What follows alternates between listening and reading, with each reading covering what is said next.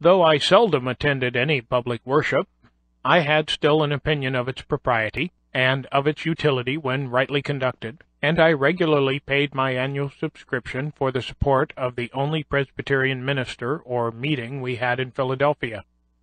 He used to visit me sometimes as a friend, and admonish me to attend his administrations, and I was now and then prevailed on to do so once for 5 Sundays successively.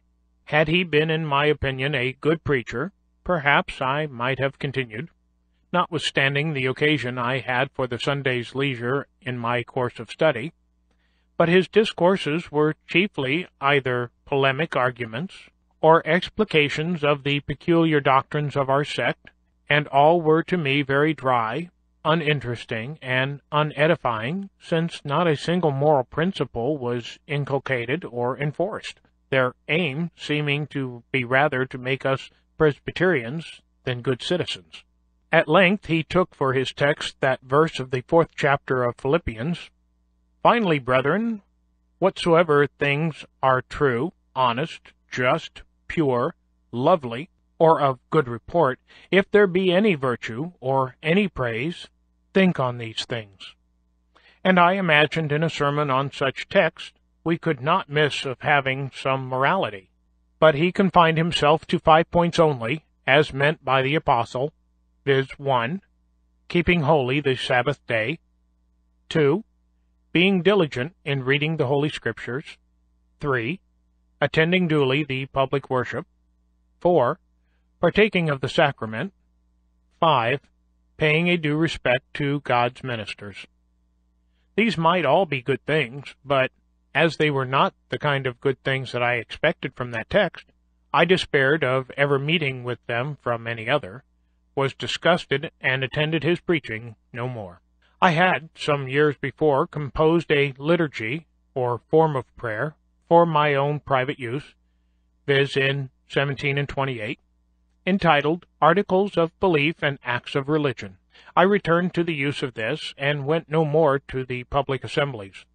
My conduct might be blamable, but I leave it, without attempting further to excuse it, my present purpose being to relate facts, and not make apologies for them. It was about this time I conceived the bold and arduous project of arriving at moral perfection. I wished to live without committing any fault at any time. I would conquer all that either natural inclination, custom, or company might lead me into. As I knew, or thought I knew, what was right and wrong, I did not see why I might not always do the one and avoid the other.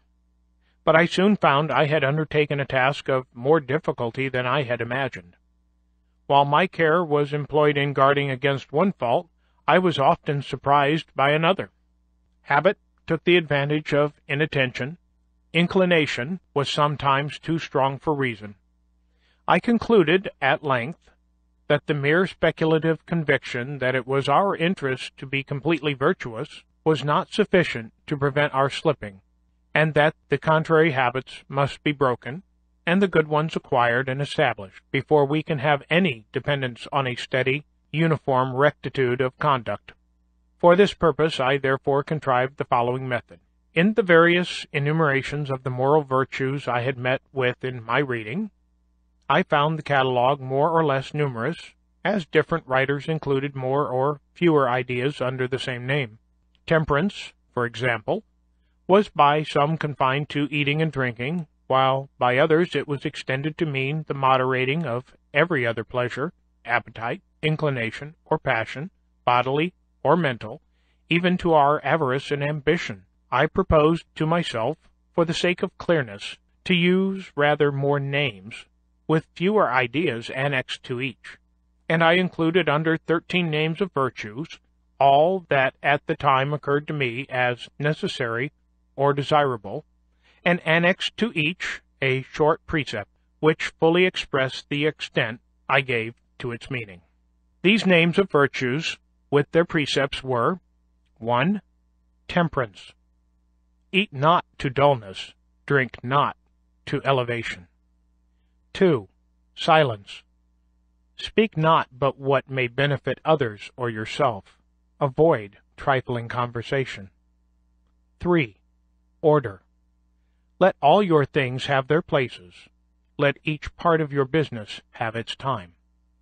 4. Resolution. Resolve to perform what you ought. Perform without fail what you resolve. 5. Frugality. Make no expense but to do good to others or yourself, i.e., waste nothing. 6. Industry. Lose no time. Be always employed in something useful. Cut off all unnecessary actions. 7. Sincerity. Use no hurtful deceit. Think innocently and justly, and, if you speak, speak accordingly. 8. Justice. Wrong none by doing injuries or omitting the benefits that are your duty. 9. Moderation. Avoid extremes. Forbear resenting injuries so much as you think they deserve. 10. Cleanliness. Tolerate no uncleanliness in body, clothes, or habitation. 11. Tranquility. Be not disturbed at trifles, or at accidents common or unavoidable. 12. Chastity.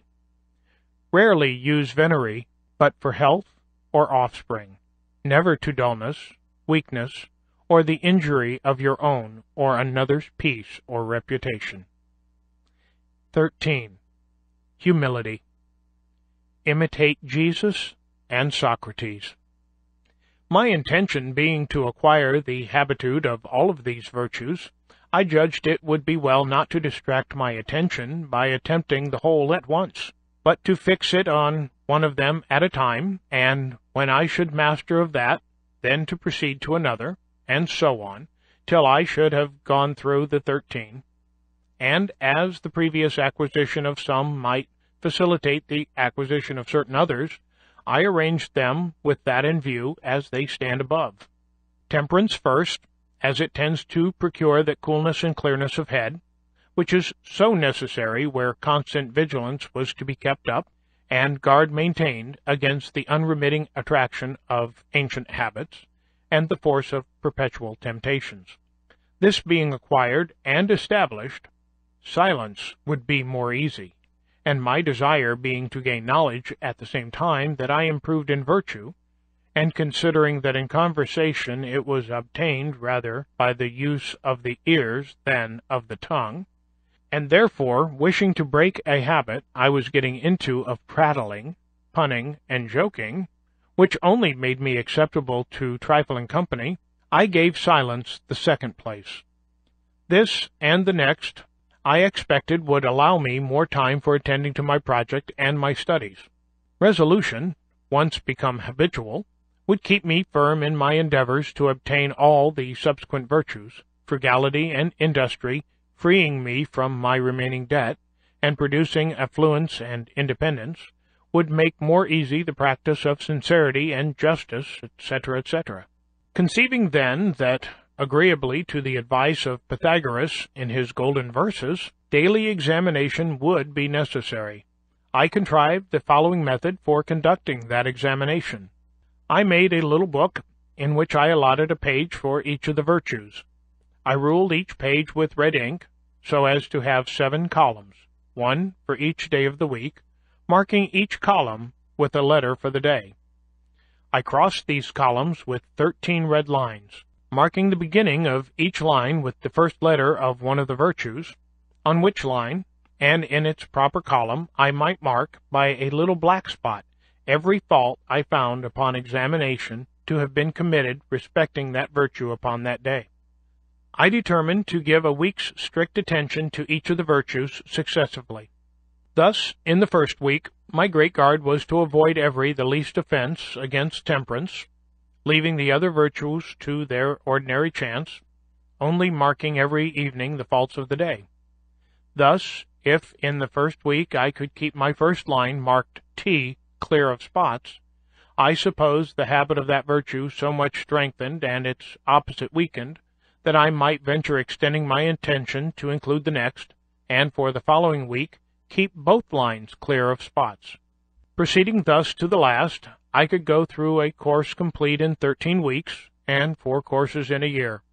And like him who, having a garden to weed, does not attempt to eradicate all the bad herbs at once, which would exceed his reach and strength, but works on one of the beds at a time, and, having accomplished the first, proceeds to a second, so I should have, I hoped, the encouraging pleasure of seeing on my pages the progress I made in virtue, by clearing successively my lines of their spots, till in the end, by a number of courses, I should be happy in viewing a clean book after a 13 weeks' daily examination.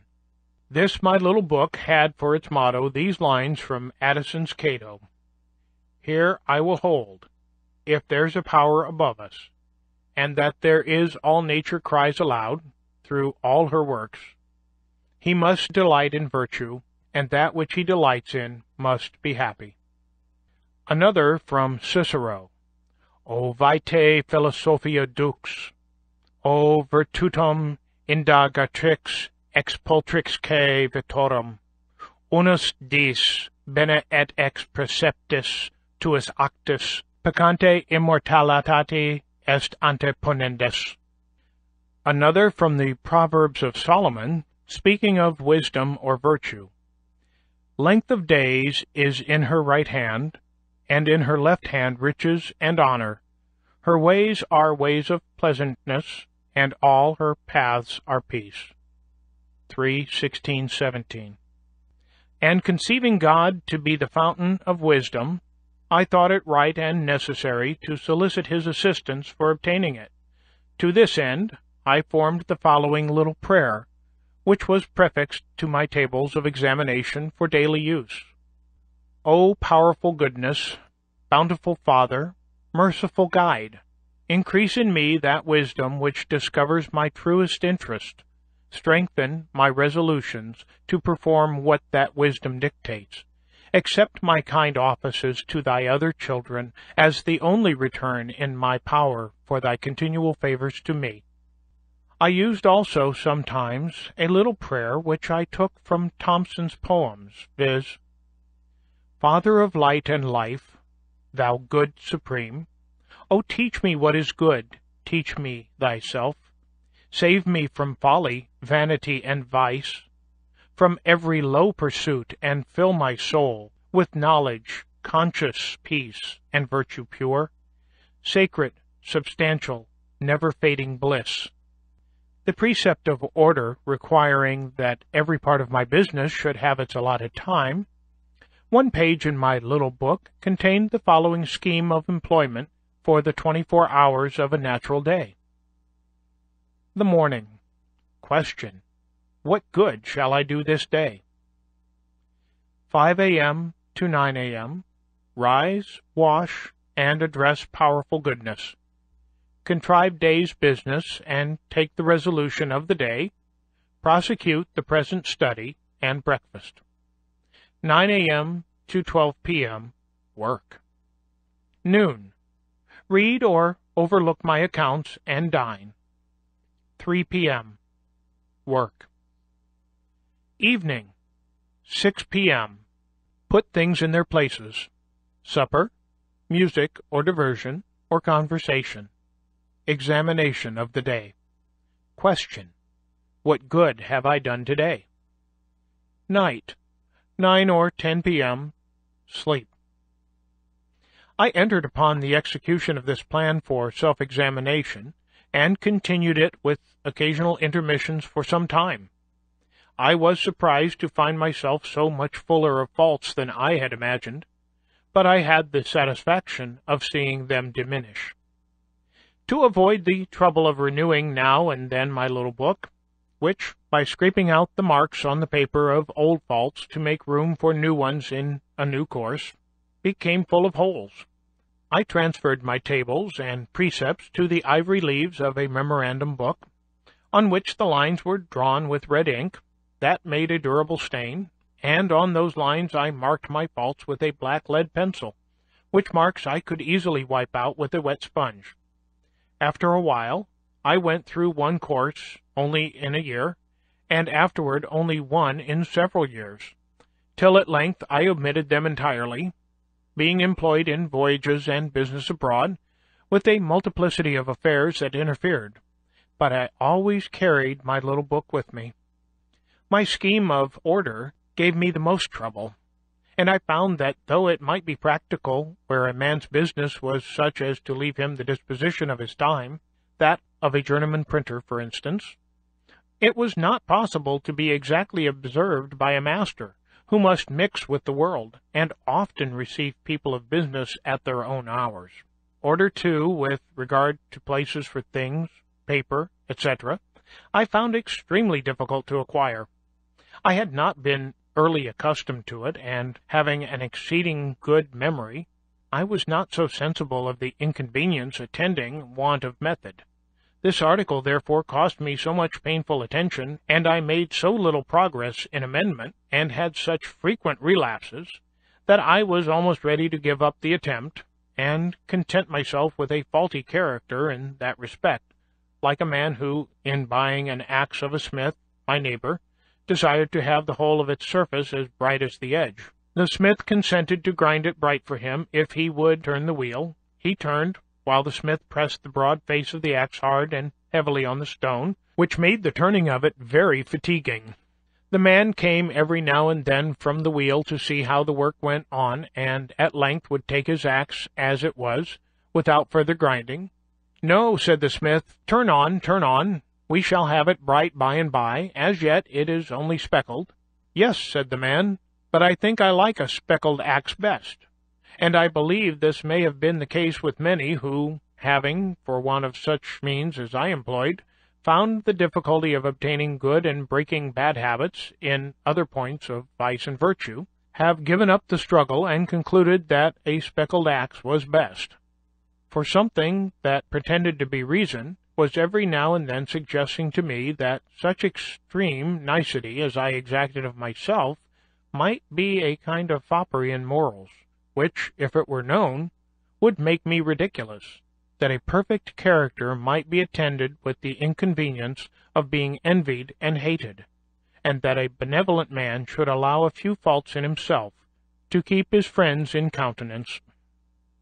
In truth, I found myself incorrigible with respect to order, and now I am grown old and my memory bad, I feel very sensibly the want of it, but on the whole, though I never arrived at the perfection I had been so ambitious of obtaining, but fell far short of it, yet I was, by the endeavor, a better and happier man than I otherwise should have been if I had not attempted it, as those who aim at perfect writing by imitating the engraved copies, though they never reach the wished-for excellence of those copies, their hand is mended by the endeavor, and is tolerable while it continues fair and legible.